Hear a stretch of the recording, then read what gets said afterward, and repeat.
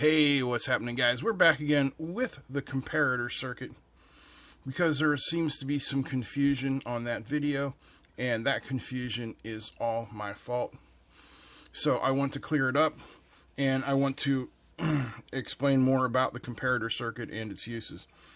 So first of all, for the gentleman that asked me about the voltage divider, my bad, man. This is 1K, this is 2.2K. So that's why your math wasn't seeming to work out right. I grabbed these things quick. I didn't really pay attention. I just needed something to give me a voltage as a reference. So again, that's my bad. So a quick refresher on the comparator. This is an op-amp set up with no feedback. It compares the inverting input with the non-inverting input. If the non-inverting input is higher than the inverting input, it turns on the output. It is an analog. This part of the circuit is analog. This part of the circuit is digital. It is the basis of the analog to digital converter used in modern microcontrollers. So I'm going to power it up here. And today we're putting 9 volts into the circuit. Let's check some values, some voltages. Excuse me. So today we have the O1 B35T digital multimeter.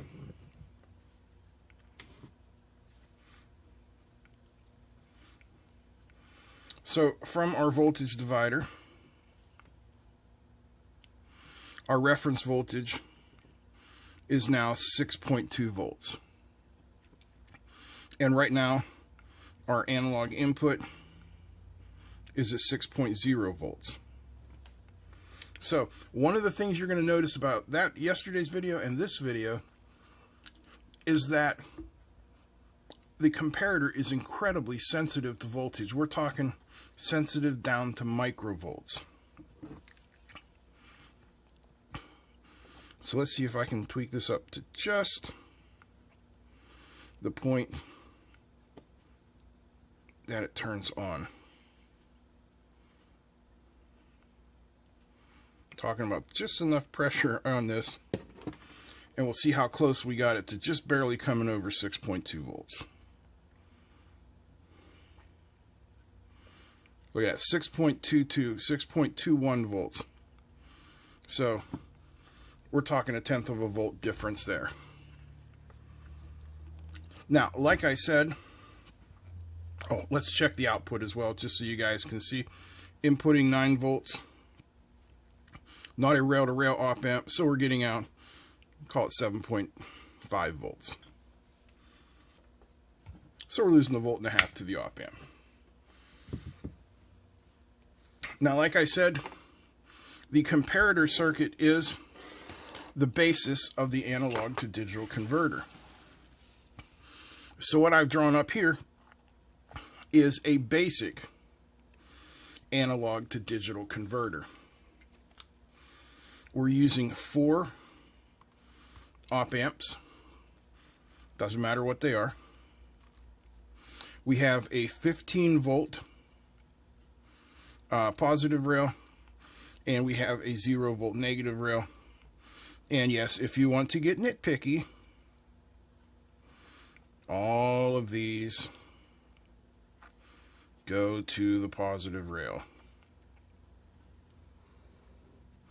And then they also go to ground. But I didn't put that in there just for the simplicity of the drawing. So now we have voltage dividers here, 1K and 1K each here. We have voltage dividers here. Here is our input. So when the input comes in, every one of our op-amps looks at it, and if it meets the bottom,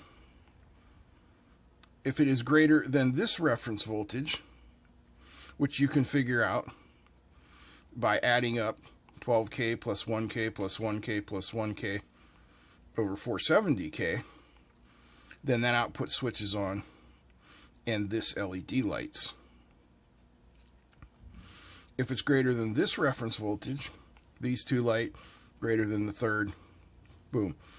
And that gives you a basic idea of how the basic analog to digital converter works. Now, another viewer asked, why can't I use a Zener and a MOSFET? You can. There's no reason you can't. Nowhere in any video do I ever say this is the way it is done, this is the only way it is done, and if you don't do it this way, you're wrong, because, buddy, that ain't how electronics works.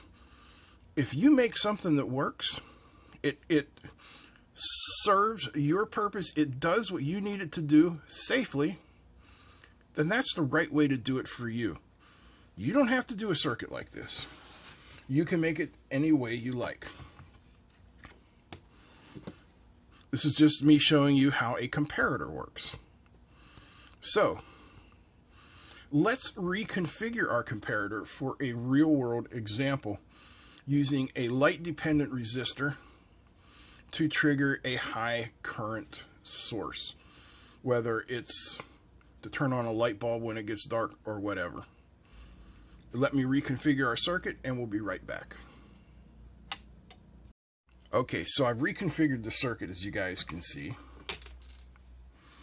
We now have an LDR set up as a voltage divider with a 270 ohm resistor. And we're using our potentiometer to adjust our reference value or trigger point. So the potentiometer now comes over to the inverting input, and this voltage divider with the LDR goes to the non-inverting input. So when I turn this on, in this light, you can see that LED is on. That means that the relay is on. But when daylight comes out, you can now see the light is off because there's too much light on the LDR. Light on the LDR goes off, the relay comes on. And what's nice about this is you can use the pot to adjust at what level you want your relay to come on. You can say, okay,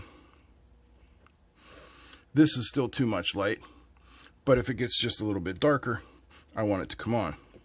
But what you want to do basically is you want to set your point and say, okay, this is the point where I want the relay to come on. And then, bang, the relay goes off, on, off. And we can check those voltages here again, like we have done in the past. So you can see our input voltage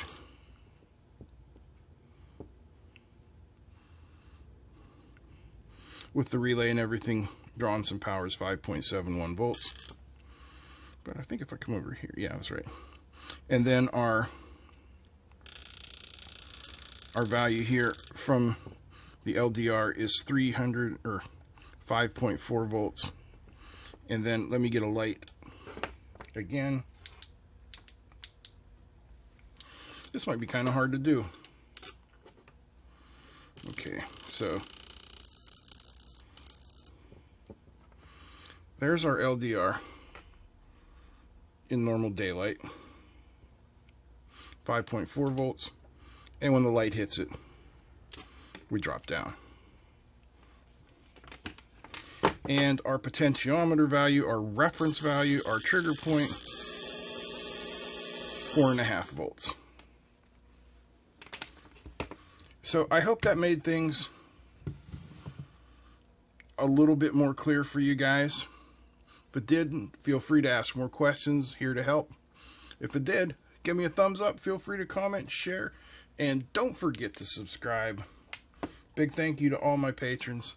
That's it. I'm out. Peace.